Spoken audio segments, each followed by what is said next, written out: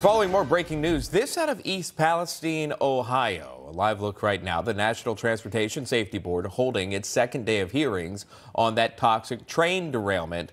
We brought you some of yesterday's hearing as well. Now, this is what's happening. The NTSB is releasing some video from that February crash, and I believe you're seeing some of that here.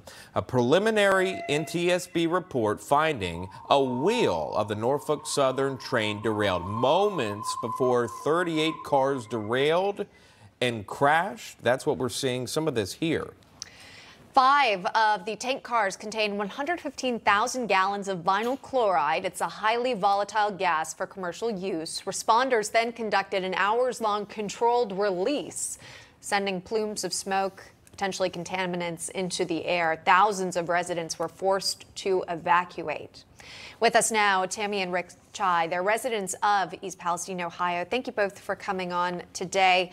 Again, your hometown, at least, is in the news cycle. Again, Tammy, what was it like to hear from folks discussing, again, this train derailment in a place you call home? Well, we watched the hearing yesterday and found that it was, I thought some of the testimony was really shocking. From what I was understanding, they were really concerned about the polymerization of the tanks, and that's why they did the burn.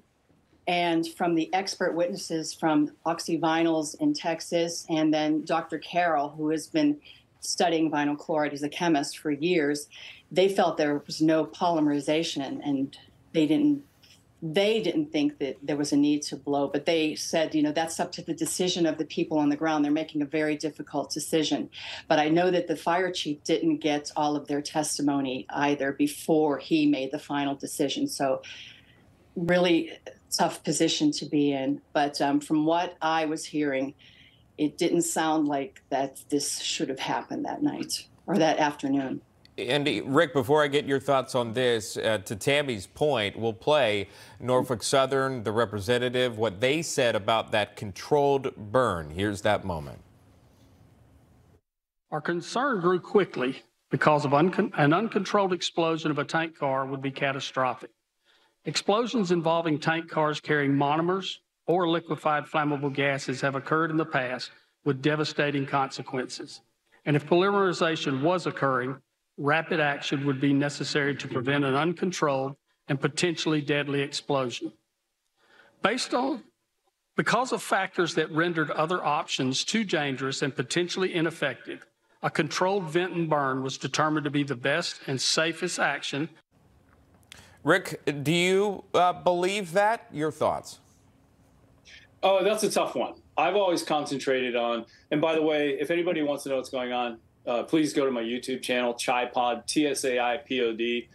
I've been filming in those creeks since this all began, and our creeks are still heavily contaminated with deadly chemicals.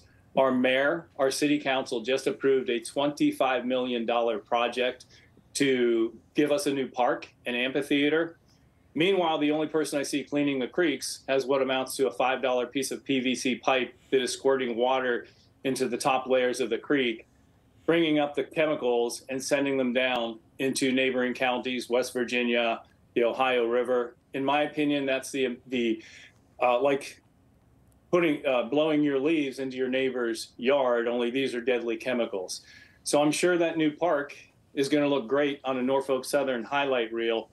But of that $20 million, $25 million, how many homes would that buy? How many air purification systems? How many home cleanings?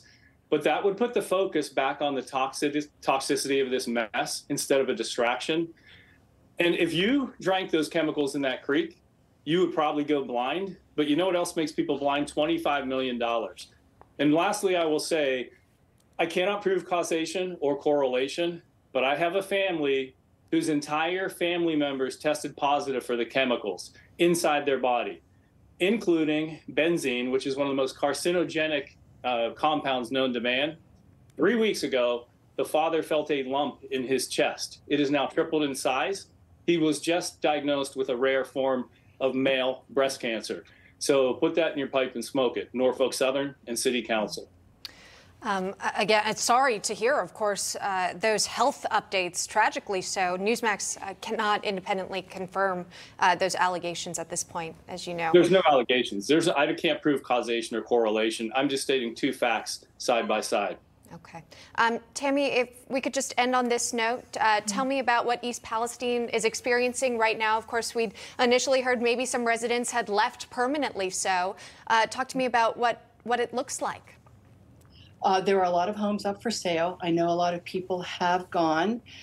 People are desperately trying to leave, but it's very difficult to pay two mortgages at the same time because you have to wait for a house to sell and you want to get to be somewhere else. There's a lot of frustration.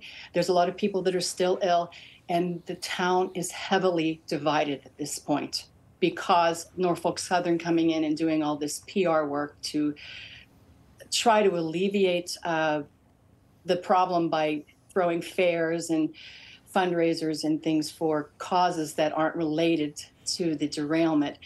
Or the cleanup. So people are having a very difficult time, and it's going to be 5 months now. So I just want people out there in the country to know that when something like this happens, it's in the best interest of the community to band together and stick together to try to get it resolved, and not to be swayed or influenced by large amounts of money that are coming in to put a Band-Aid on it. Well, we appreciate the time and again sharing your personal experience there through your eyes and your lens. We appreciate that. Tammy and Rick Tsai joining us there from East Palestine. Thank you. Thank you for having us. You're welcome.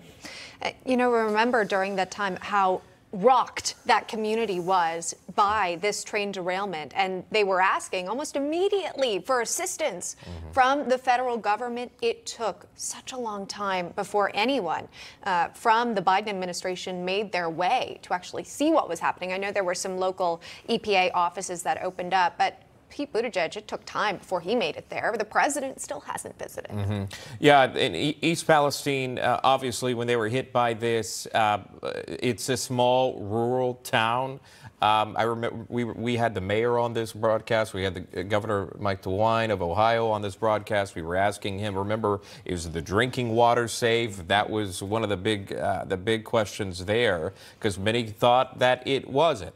As of right now, they have reported months ago that it was safe to drink as well. But again, it's not over, at least according to the Tsai family. They face their own issues there. So the NTSB is investigating, and they are talking again with Norfolk Southern, or at least asking questions, getting them on the record. Did they need to do this slow burn? Was that the best way to handle it? We've obviously seen the devastating impact it has on the town. I do see the other side of it as well. Do you sit in, obviously, do you sit in the issues at hand and not move on for this? Or do you try to make a town whole again, maybe by adding some of these communal events again, but also allowing the investigation to play out? You can do two things at one time. So the mayor has his hands full, and you can empathize with that part about it. You want people to come back to the town. They're obviously moving out. You just heard from the family. If they're moving out, there's no tax revenue. If there's no tax revenue coming in, that's devastating to the town already on top of what they're facing there too.